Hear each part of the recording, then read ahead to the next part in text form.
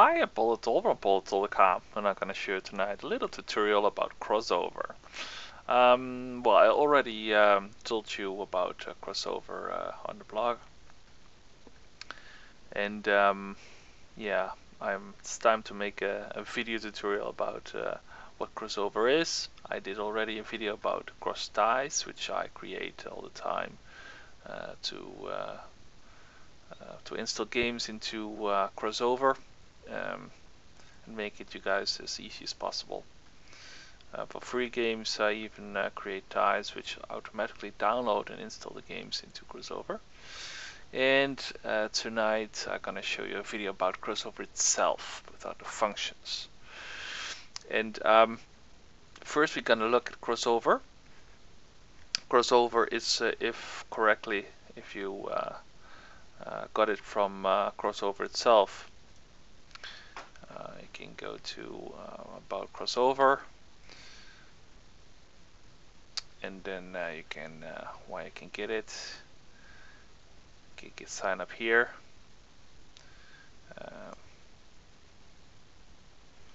So download the free trial or buy crossover. Read everything about crossover. You can read about here. It's the background. Well, let's go to crossover itself. If you download the trial or bought it, then download the file and then you can move it to your program files. So it will be the same like this. Programs, and crossover will be here. You can launch it by double click, of course, you know, it's every app. But then if it is launched, then you have some options. I will first start with the icon itself. If you right click the icon, it has a kind of quick menu. In the quick menu you have all kind of things like stop the crossover, hide it, reveal in Finder, run command. Run command you can also find in the top bar options, but I will come to that in a few moments. And with the run command option you can, well, what it already says, run a specific exe file or whatever. For the rest, this is just a game menu. Like if you have, well, from Microids you have installed Siberia, for example, you can launch Siberia from here, or launch Siberia 2, or any program you have installed into crossover. So this is a kind of quick menu, so it's very handy to quick launch a program. However, this is the options in the right click. Now, if you select crossover, you will see in the top bar, you see all kind of options. You have crossover itself, with this, to check updates, or to go to preferences, which here in this case, if you have well, removable volumes, ASO confirmation before launching. You can even ignore CDs and DVDs insertions. So if you put a CD in a drive, it will launch the CD, or ask at least to launch the CD from crossover. Here, always open Windows CDs DVD with crossover. You can also put that option, so automatically. An installer assistant, well, here it already says everything about it. So here you can find all that kind of stuff. Check updates, select this stuff. Alright, this is about crossover. File, well, this is open recent files, or open with Apple O. Edit, you don't use anymore. This is very important, I will come to that later. And this is about the most important. Window, well, this is not really important here. So the most important things are those two thingies. From the programs, it's the same thing as right-clicking here. And I'm going to show you what you can do with, for example, a run a command. Click on run a command. So here you can choose the bottles, and I will come to that. What bottles are are the manage bottles are all the kinda wrappers in Wineskin language, which you have installed into in Crossover, and which is own applications. And I will come to that a little bit later. So you can choose here with the run command which bottle to start, which you created, and then which command to run. Click on browse for an example in that specific bottle. You want to launch specific exe file, you can run it from there. Like this one, I click on open and it will set the link, and then you can run it, or even save command to program menu. This will create an executable in the program menu which isn't there yet. This is very handy if you have a program in a bottle or which you want to launch, but you have to launch it every time using this command. There's no shortcut for it. Then you can create a shortcut this way. So select the file then, and then click on Save Command to Program menu, and it will create a shortcut. So if I do this, then normally, you see here, it will create a shortcut. So if I double click it now, it will launch the game. So it's very handy. Alright, this is about the menu of programs. So here you can launch programs, launch games. For example, I'll launch quick Siberia. I hope this is still in the, yeah. To make a screenshot, I created an, oh, bad example.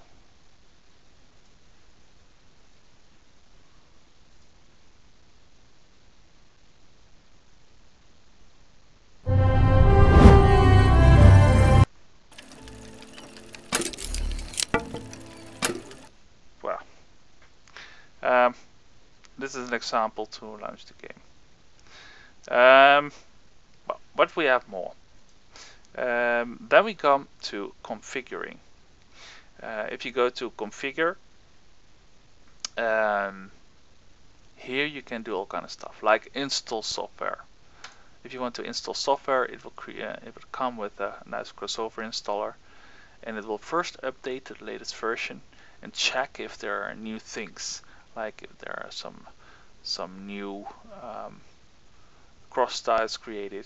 So you can search on specific games or programs, like Siberia in my case, which I created. And you see here Siberia 1 and 2, which work awesome. You saw a crash for Siberia, but that's because I created a little desktop, as you saw a moment ago. Alright, what do we have more? Okay, so for example, so you can use this to install the specific cross-tie, or you can create another program. So if you have your own installer, you can click on other program. That's very important.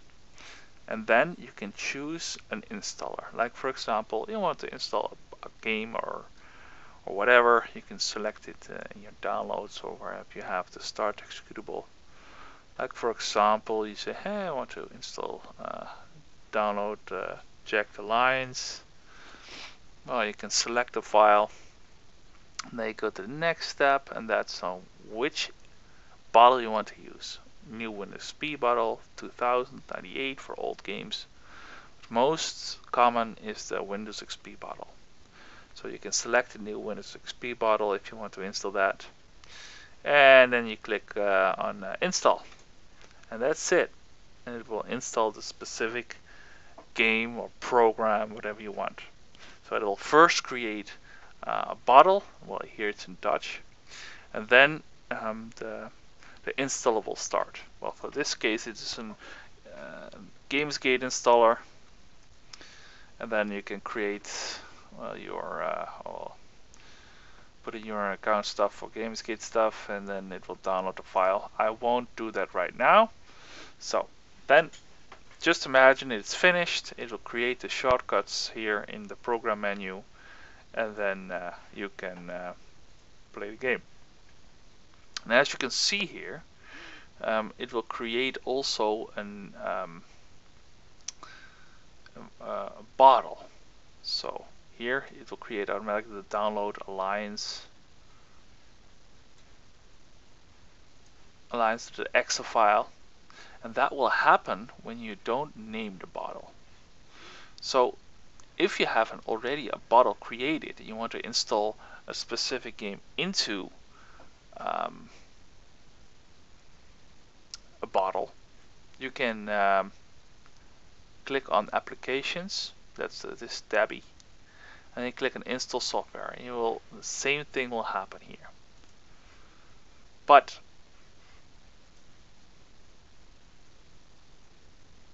second, Managing Bottles. Click on Managing Bottles, you get this. And this is the main thing where it's all about. These are the bottles, all created. If you want to create a new one, you click on the plus button, and you can create a new bottle. You can choose which version of Windows. Most common is Windows XP. So name it like Paul, whatever, the game name, and it will be created. And in this bottle, you can install all your stuff.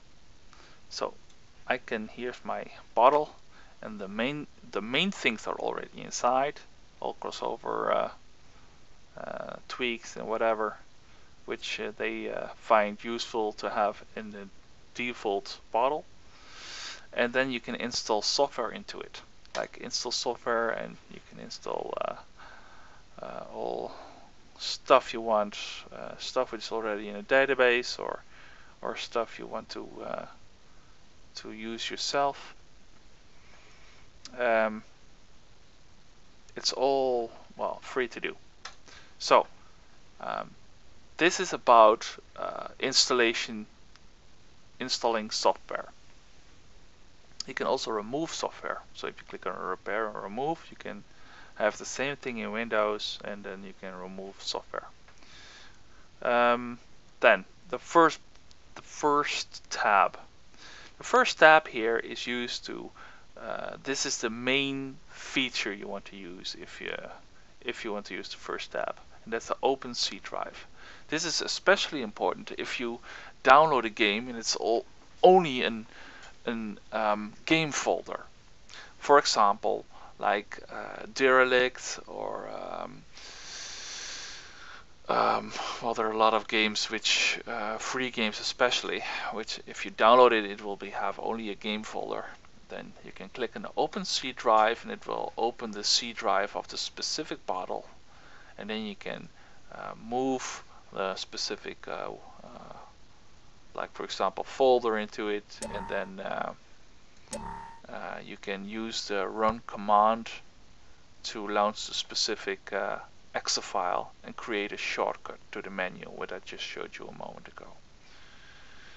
So this is about the C drive. Or if you want to put something into the game folder, you can use the Open C drive. Applications. Well, I already showed you the most important one is the install software. Control panel. Control panel is the same as in Wineskin with the Wine CFG. It's the same thing. If you click on line selected item, you will see here the wine configuration, and you can create here all kind of overrides or changes something in the window manager.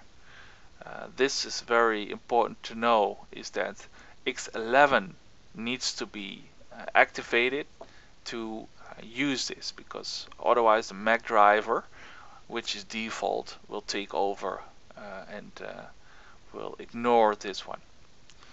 So this you can choose in advanced, but I will come to that in a few moments. So you can internet stuff you can also configure here. simulate things. It's not really important here. The most important one is here, configure the Wine CFG. Okay, and then we come to the last tab, and that's the use legacy X Windows system, and this means that you want to use X11 above the Mac driver. In some cases it's better, like for example Worms Armageddon, otherwise it won't even launch. Another one is, for example, Worms Mayhem. Worms Mayhem is because otherwise it will freeze, the screen will freeze once in a while, and well, we want to have a stable game, so then in that case the legacy X Windows system or X11 is better. So mainly this shouldn't be touched. Only when you experience problems with the screen, with the window. If you have mouse pointer issues, you can also try to use the legacy X Windows system instead of the driver. However, in the future, the Mac driver should be completely ready, and that it will replace everything from X11. This one is disable performance and change graphics. This is only a register key, so you can manually create one or disable one yourself, but this is a simple option which do it for you. So normally this one shouldn't be checked, but if you experience some graphical glitches, like for example I experienced in Mountain Blade Warband and Mountain Blade, then you can disable it. So you can always try that. So this is the main function. Make archive is not important. Using native Mac browser default, not important. Publishing, also not important. So those two things are the most important things.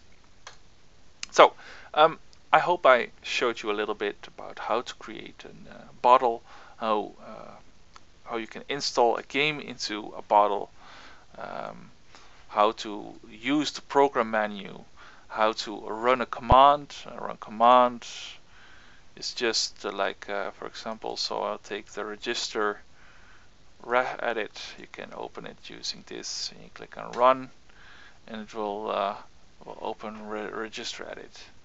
It's simple and executable. So just to show you again. You know about how to the preferences, how to check that. How to browse C, so you can open the C drive of every bottle and move files there, and set start executables. So this is the main usage about Crossover. It's not more, not less. It's just finding out. Just try it and play with it, and it will become quite easy for you to use. It's just you have to use it in order to learn how to use it. So thank you for watching. Hope to see you back on PolTool.com. If you love the work I do, you can always donate to my website, become a premium member, and support my hard work. And yeah, spread the word, and see you back on PolTool.com. Bye bye.